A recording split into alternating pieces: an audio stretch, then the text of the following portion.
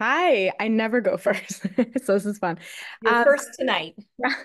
hi everyone. My name is Hannah Traore, and I am class of 2017. I'm actually now on the Skidmore Board of Trustees as well, and I own an art gallery in New York City. Excited to hear more about that, Hannah. Okay, Janine, you are next. Hey guys, I'm gonna apologize for any barking. My dog is very hyped up at the moment, so I'm sorry about that. My name is Janine. I graduated in 2018. I'm from Portland, Oregon, but I live in DC. Hey, buddy, I'm so sorry. And I'm Senator Tim Kaine's communications director. So my job is helping manage his relationships with reporters, setting up his interviews, staffing his interviews, writing statements, editing everything that goes out the door, and helping him kind of set his media strategy so we can help the great people of Virginia know about the work that he's doing. And hopefully, with that, he'll calm down shortly. Sorry. It's okay, right? Our fur babies get excited about changemakers and what we do. And when they see us excited, they get excited. So it just makes us all more real. So Mike, you are next. Hi, I'm Mike Natter. I'm from New York City, and I went to Skidmore. I graduated in 2008. I'm a doctor, so I'm a doctor in New York City. I'm an endocrinologist, but I also identify as an artist, and I actually studied art at Skidmore primarily. And I found that utilizing my art is what allowed me to excel in medical school, and also to my patients, I'm able to explain things using drawing, which has been really fantastic. And I'm also a type 1 diabetic, so that kind of what compelled me to go into endocrinology and help other folks who deal with this as well. Yeah, yeah. Sometimes change is deeply personal, and that's where it starts. So, and Sybil, introduce yourself. Hi, everyone. I'm Sybil Newell. I'm from the class of 1999, and I am currently the executive director of a nonprofit that works with individuals living with mental illnesses and addictions, and a range of other challenges like homelessness and chronic illnesses. And I run this nonprofit right here in Saratoga Springs. So I came to school at Skidmore, and then I never left. So I've been here for quite a while working in the community.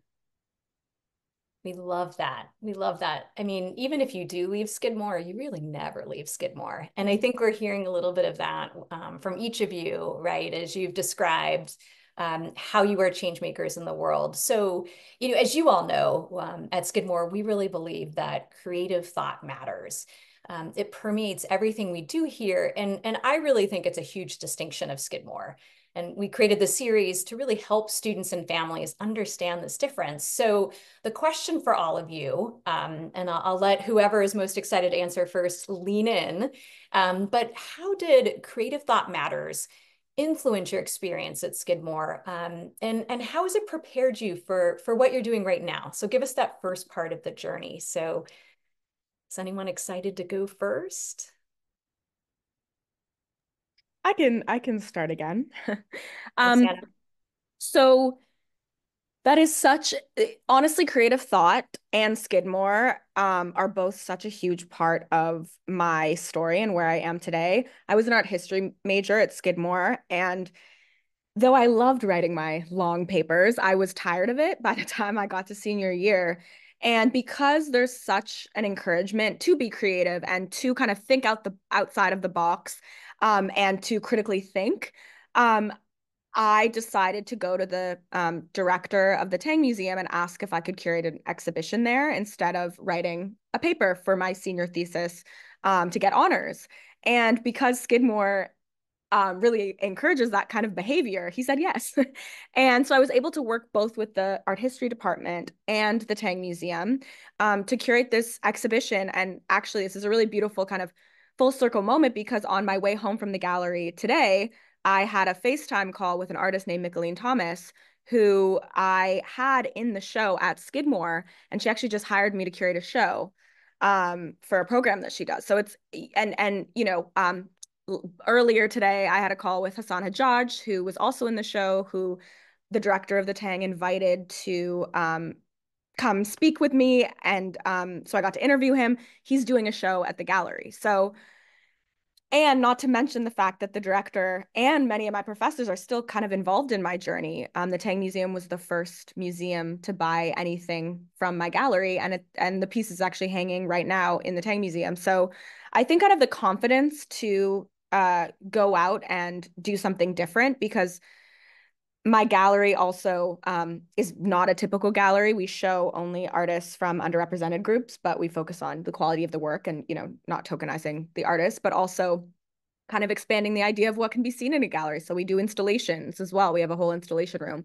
And that is the most Skidmore thing imaginable. And it's really kind of set me apart in the art world. And yeah, I really got that kind of confidence from my Skidmore experience. I would not have a gallery without Skidmore and the Tang, without a doubt.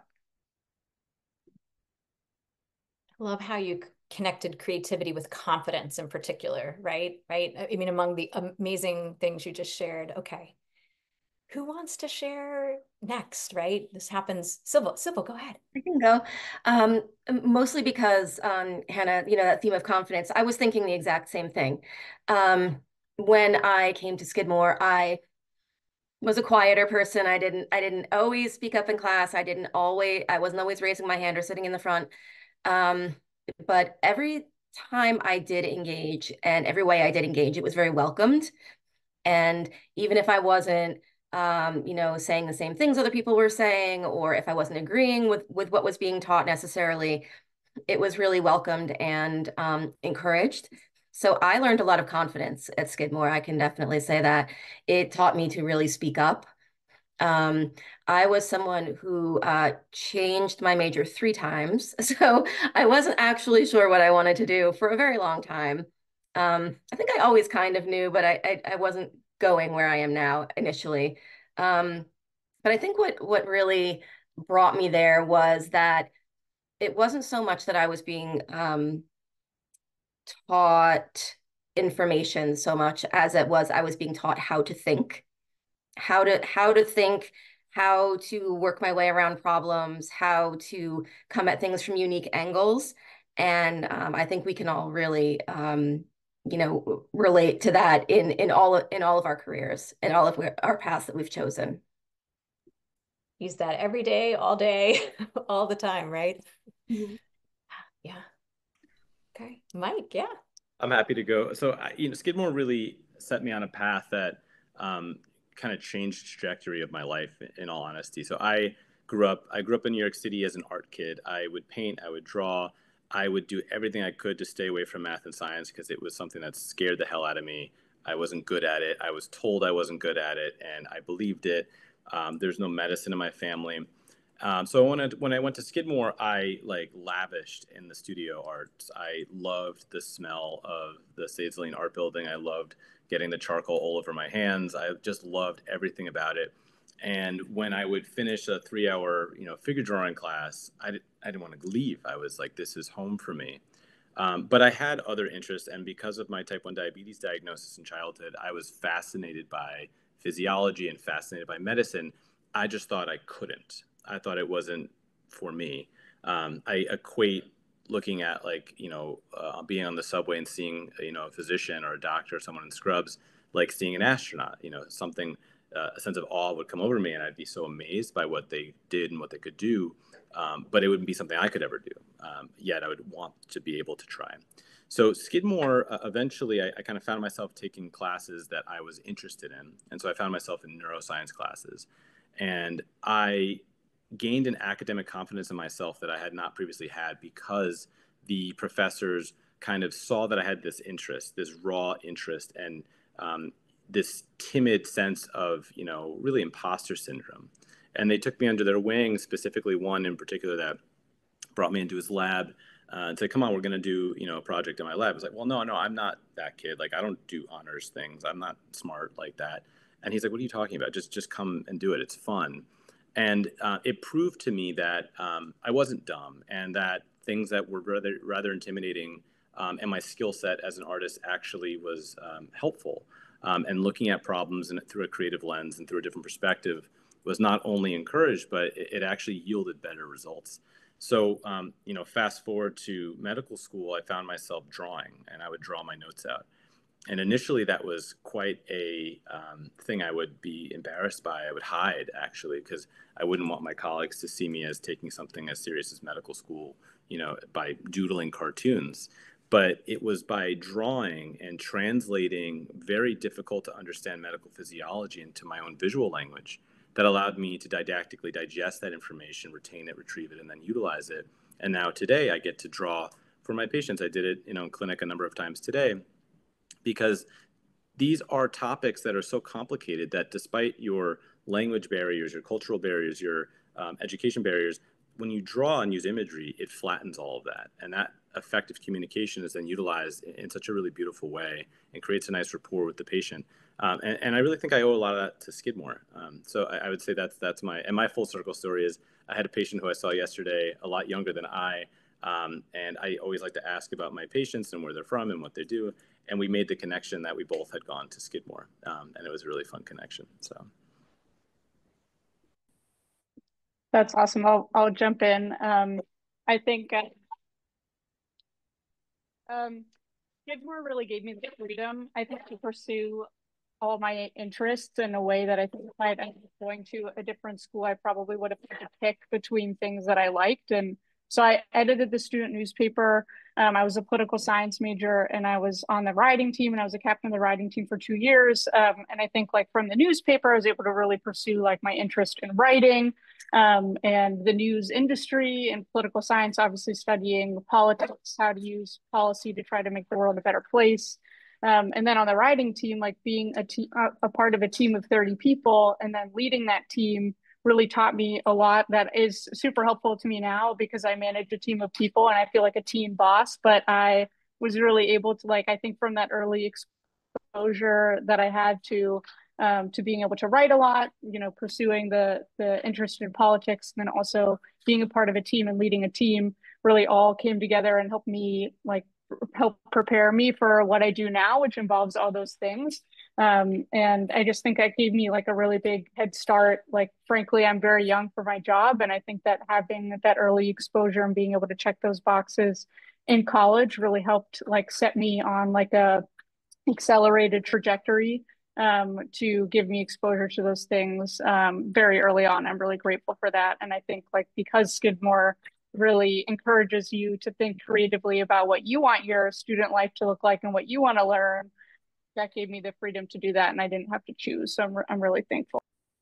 I mean, so many great messages in what the four of you have just shared, right? So, you know, it started with creativity, right? But I think all of you touched upon being encouraged to be curious. And curiosity, right, doesn't always make assumptions about what you're going to major in or what to think. I mean, Sybil, you talked about learning to think critically and to question things, right? And you know, Hannah, you talked about having the confidence to do something a little bit different, right? And to blend, and I mean, several of you talked about sort of blending different passions and interests. And certainly we talk a lot at Skidmore about how you're encouraged to do both, right? You can be, you know, you can come in like Mike, you know, with your fingers in the charcoals and really immersing yourself in the arts and be encouraged to either step outside your comfort zone or to try something new. And that's where you discover yourself. And you don't just discover it, but you get to forge yourself, right? You have a very intentional choice in this path and the identities that you start to develop with, you know, with great faculty and all of that. So the question next, that I have for each of you is that, you know, in the admissions office, we get tons of questions. How does Skidmore prepare you for, you know, life after Skidmore, a great job or strong outcomes? And you've each touched on this a little bit, but, you know, can think a little bit about, you know, some of the tools, right? Or an experience at Skidmore, whether that was, you know, study away or an internship or something like that that allowed you to be, you know, successful at some point in your journey since Skidmore. So what would you say? I can jump in first on this one since I went last the last time. I think through the liberal arts education, and specifically at Skidmore, I think that being forced to, not forced, but encouraged to take classes in a really broad range of topics and subjects was really ended up being, I mean, I enjoyed it at the time, but I think in my professional life now, I like call upon the skills that I learned in like, okay, you get dropped into a new subject or a new, a new professor, a new department, and have to learn like a new approach to tackling a subject or a different way of thinking about something. Like in my job now, I touch like every policy issue area under the sun. And I might like get a call from a reporter that says like, hey, I want to know more about like the farm bill. I might not know anything about the farm bill, but I have an hour to become an expert in that thing.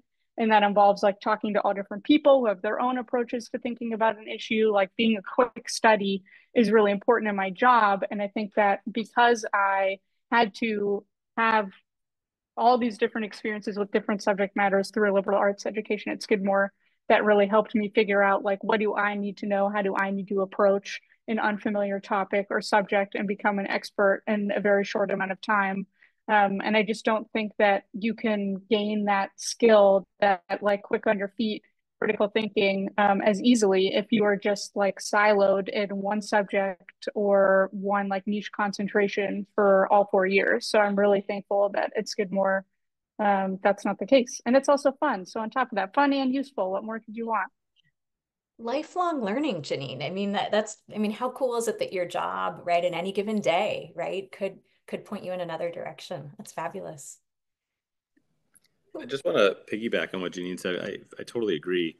And I feel like when you have a more broad basis, like a foundation of education that's so different and, it's like sampling from a buffet. And what it does is it makes you more well-rounded. And so I could say I'm fortunate enough to sit on committees of admission where I work at NYU for medical school and for not so much for medical school, more for residency and fellowship.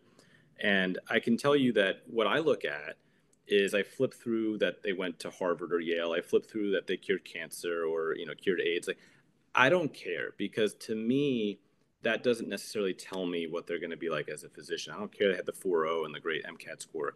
I look to see what they've done with their life outside of that. Have they interacted with people? Were they a waiter? Were they a bartender? That kind of real life experience, it tells me something. If someone studied at a place like Skidmore, it tells me that they've had exposure to different types of perspectives and different types of courses, and I actually think that's far more valuable than would be seen on the surface. So my experience at Skidmore, I think, really allowed me to absorb the medical sciences in a way that a lot of my colleagues really couldn't take in the same way. I mean, and that describes a lot of our, approach in the admission office at Skidmore too, right? That it's how you go about the process of learning, right? And I mean, I think one of the other things that's resonating with what you're all sharing is, right, creativity has sort of an inclusive nature of inviting in different perspectives and ideas and not taking things at face value, right? So, Sybil, I thought I saw you lean in. Do you want to go next?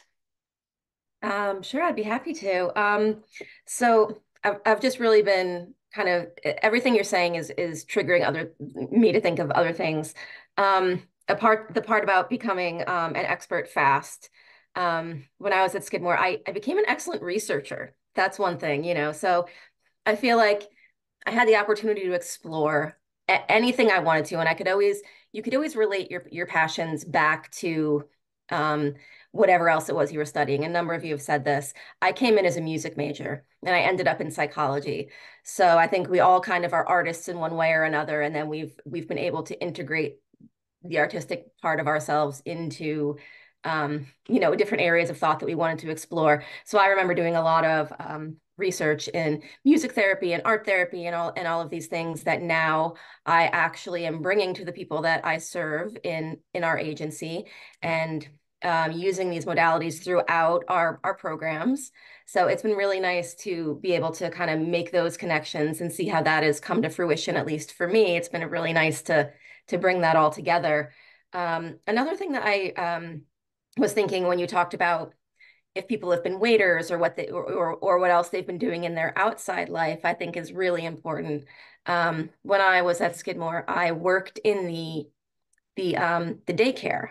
And the daycare center is for the, I think at the time at least, it was primarily for the children of the professors. So I was working in there, watching all of their children. They would come in and there's a window they could look through and like watch you working with their children. And that was really a little bit intimidating, but it was also, it was great, and I got a lot of feedback from professors who saw me working with their children that kind of encouraged me to go into the field that I'm in now. And I've also had this, I mentioned before that I'm still in Saratoga Springs, and it's been very cool for me to see all the connections of what the professors at Skidmore are also doing in the community where I live now. The commissioner of finance for the city of Saratoga Springs is a Skidmore professor, and I work with her on a daily basis. That is very cool. Um, a business owner downtown is a Skidmore professor. I've known him for lots of years.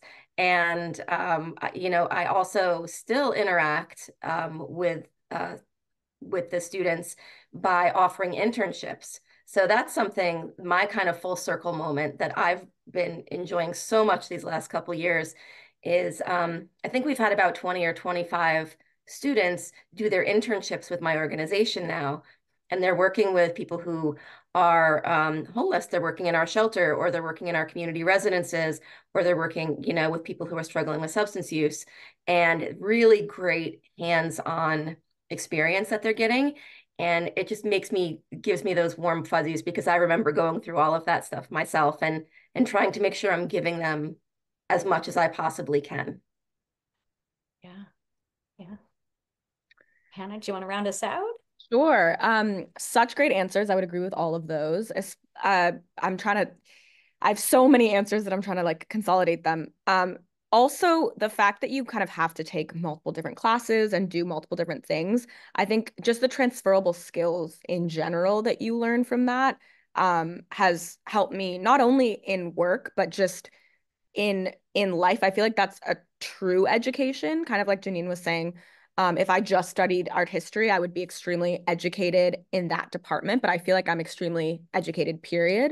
And I feel like and I feel like at Skidmore specifically, every class, it sounds maybe cheesy, but it's actually very true. Every class kind of infuses like the learning of empathy in, like, even in my ceramics class. I'm not joking with you. And so I do feel like even if you're taking a class in biology, you're learning how to be a good person. It honestly does really, now that I'm saying it, sound cheesy, but it is the truth. Um, and on top of that, I think also kind of because you get so close to your professors, that actually has really helped me in my career, because I still am very close with some of my professors and I actually go to them for advice often. They become mentors. And so I was just up at Skidmore the other week, and I'm having a specific issue with the gallery, and I went and I like cried to my professor from 7, 8 years ago. Do you know what I mean? And so it's not like that learning or help or support stops. And I think that's very important as well. I mean, you're touching upon the humanity, right, of all of us as we go through our lives. I mean, what you all are sharing is so profound. And even in the chat, the students are saying these stories are so inspiring. I mean, you're doing amazing things, and that can be a little bit intimidating to students who may be watching the video tonight. So, imagine your 17-year-old self doing the college search and dreaming up your future, and not being the amazing self you are right now. So the last, what kind of advice would you give your former self to get you where you are today? So we'll do a quick round robin of that before we go into breakout rooms. I know I'm throwing a curveball at you. I would say I have a couple of things. One is trust yourself. And part of that is learning yourself so that you can trust yourself, trust your instincts. And when it comes to specifically college admission stuff, visit. Because the reason I chose Skidmore is because I visited and I felt so at peace and happy on campus, and it was the best decision I ever made. And so please visit. And just know that you need to trust yourself. Yeah, I'm sorry, one more. Go ahead. Yeah. Sorry. Always ask for help. never ever feel like you have to do things alone. Ask for help. If someone says no, they say no, but always ask. I have to say that is the best advice, Hannah, more than anything, but for life. In the hospital, it's a very scary place when you're training. And there is this horrible sense of, oh, you now have an MD after your name, you know everything. And you do not, and you know nothing. And I always tell my interns and my residents, I would much rather you ask me a question and say and admit, even if it's the dumbest question you could possibly think of, I'd much rather you tell me and ask me than you risk hubris and you hurt someone or you injure someone or something happens. And I think that's so true, and it's so apropos of everything. And again, to your point, Hannah, I think trusting yourself is so key. Imposter syndrome is so rampant in medicine, but I think it's rampant in life. And I still suffer from it without a doubt, but it's a spectrum. And I've become less paralyzed by my imposter syndrome and more grounded by it, as opposed to kind of falling into the cocky side, which I'm grateful for. But when I was 17, 18, 19, I was paralyzed by my imposter syndrome. I thought I could not do something. I thought I was dumb. I thought it wasn't in the cards for me. When I hang out with my art friends, I identify as a doctor. When I'm with my doctor friends, I identify as an artist. Like, I never want to have the moniker of something that I have an expectation for. But the truth is, believing in yourself and really understanding that there's a personal arc to everyone. And 17, 18, 19 years old is a really pivotal time in your life, and you're really coming into yourself, and you're kind of at the beginning of a really momentous experience. And, I can say that being at a place like Skidmore, a very liberal arts, a very kind of creative and welcoming and warm environment, it really makes a big difference.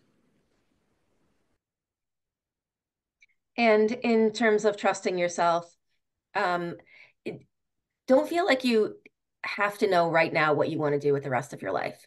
I think that's really big. You're so young, you're really at the beginning. Explore what you want to explore, check a lot of things out. And whenever you feel a passion for something, kind of follow that. That took me where I really needed to go. And I thought that was really, really important that Skidmore allowed for that sort of experience. I couldn't agree more with what everybody. Oh my gosh, stop. What everybody has shared, especially I think casting a wide net is the one piece I think I would add on to what everybody has already said. I think the people I know, reflecting on my own experience, choosing a college, going to college, finding a job after college, the people I know who had the most narrow, rigid idea of what they wanted, and that was going to be it, and they weren't open to entertaining other ideas. Those are the people who I think have been the least happy.